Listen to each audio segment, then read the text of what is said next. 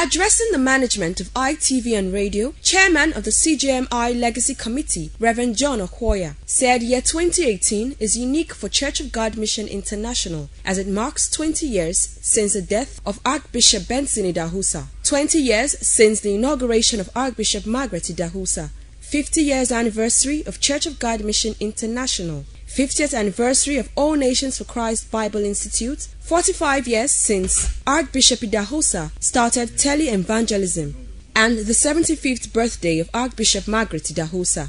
Reverend Okhuoya pointed out that late Archbishop Idahosa was a great man of God who made remarkable impacts not just in Nigeria but other parts of the world. I want to encourage all of you to please join hands with us to celebrate what the Lord has done for us.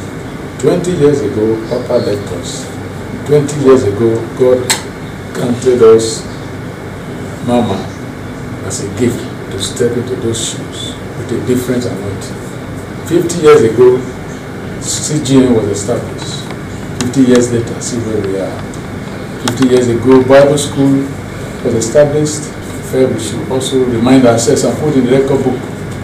Papa Idahosa was the first evangelist to go into television ministry. The General Manager, Independent Television, Senior Elder Amenze Obarisiagbon, described late Archbishop Benson Idahosa as a father to all and a unique clergyman. Senior Elder Obarisiagbon assured of the station's support in the area of coverage of the activities. A message delivered over 25 or 30 years ago, today, is still very relevant.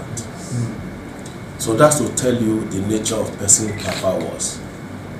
We need men like him to be able to stand up today to confront the situation we are facing in the country.